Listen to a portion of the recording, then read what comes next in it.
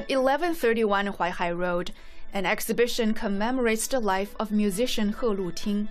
He was appointed director of the Shanghai Conservatory of Music in 1949.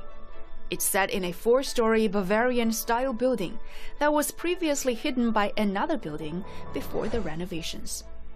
If you look carefully enough, you will find the face of Dionysus carved on the pillars and an exterior wall. He was the ancient Greek god of wine, who also symbolized festivity, fertility, and rebirth.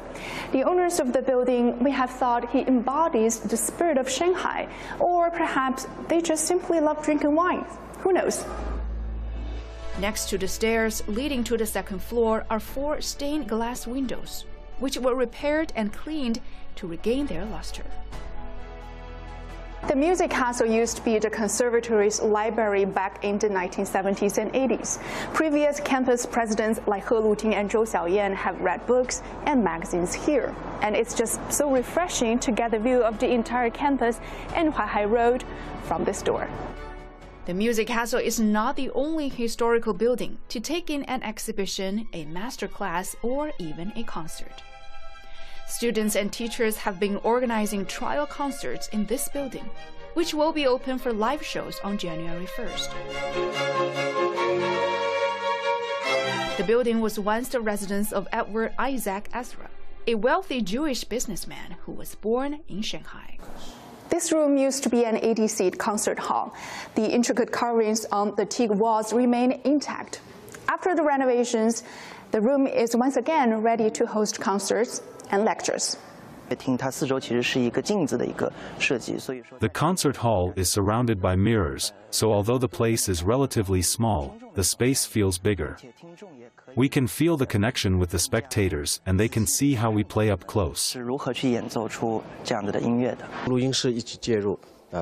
Sound mixers will be at our test concerts to help us monitor and optimize sound.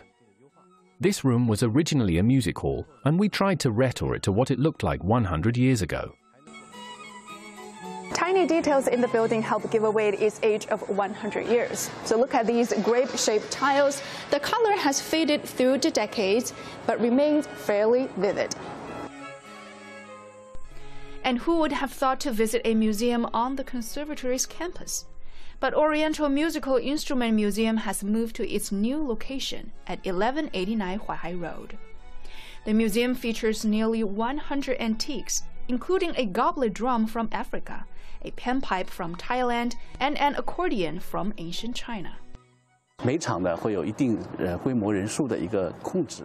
People are now able to make an appointment on our official WeChat account. However, we are limiting each group of people to around 30 in order to preserve these historical buildings. 3 more will eventually open to the public. Last year, fences along Middle Huaihai Road around the Shanghai Conservatory of Music were removed, allowing access to the historic buildings and a garden that connects to the surrounding streets. 张悦，上海来访。